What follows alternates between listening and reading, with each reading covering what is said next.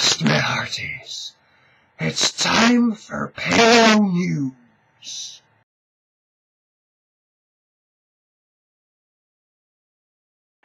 Hello ladies and gentlemen of YouTube, welcome to PalaeoNews. Sorry about the pirate business, but it is Talk Like Pirate Day today and couldn't let it pass without having a little bit of fun.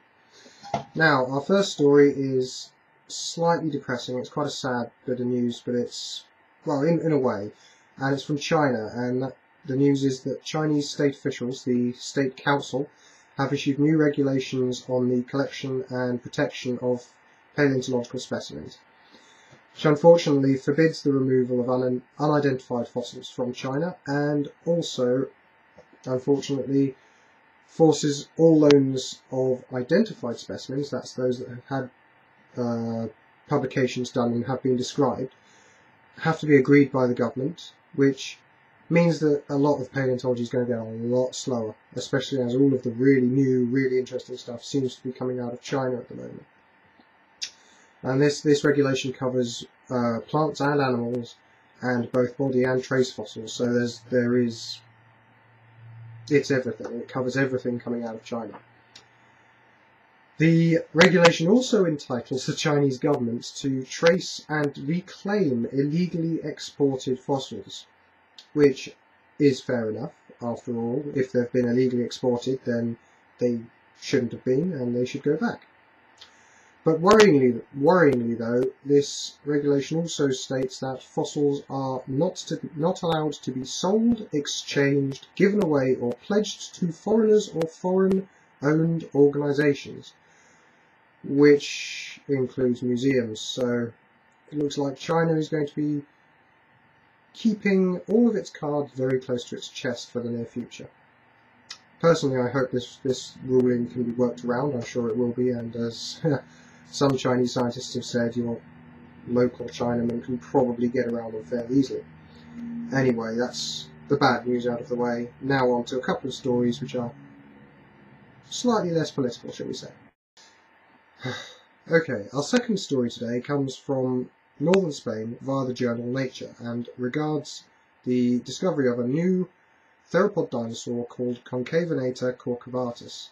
Which was found in a lower Cretaceous, that's early Cretaceous, conservation Lagerstätte. Now, Lagerstätte is a fossil deposit which shows extremely well preserved fossils with soft body parts, integument, which is feathers and so on. And other examples of this are the Burgess Shale from the Cambrian and the Poseidonschiefer from Germany. I can't remember the age. I think it's also Cretaceous. Anyway, this dinosaur was 6 meters long, approximately, and it was a member of the Carcharodontosaurs, which includes, I think, the group that gave rise to tyrannosaurs, albertosaurs, allosaurs, and so on and so forth. All the big theropod dinosaurs that you think of when you think theropod dinosaur. It was discovered by scientists from the Spanish National University of Distance Learning, which I'm not going to attempt to pronounce in Spanish, and shows two very distinctive, very interesting features. The first of which is what has caught everyone's attention, is the hump, which essentially is the dorsal extension of two of the vertebrae in the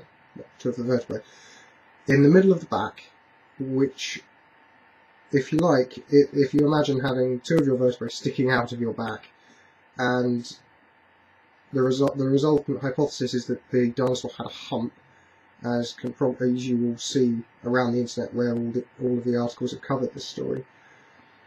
And the second, and for me more interesting feature, is small bumps on the forearm, on the ulnar bone, which is one of these here, which are analogous to the attachment points for feathers in modern birds.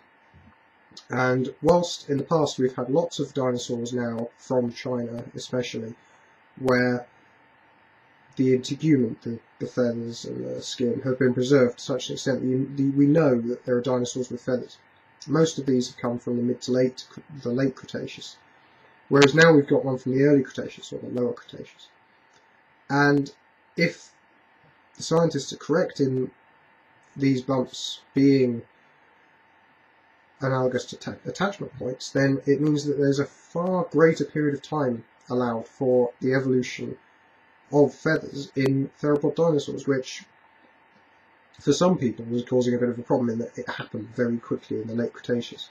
So now we've got lots more time in which these feathers to evolve.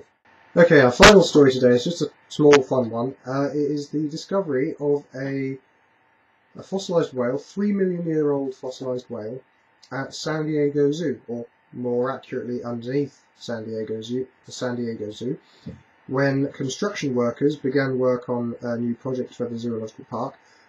They discovered fragments of a whale bones, and the Natural History Museum of San Diego was called in, and they are currently excavating. And unfortunately it hasn't been identified yet, but I will link to the articles where I got this from below, so you can go and have a look and see what's going on. Okay, have a nice day. I hope you've enjoyed the show, and see you in 2 weeks.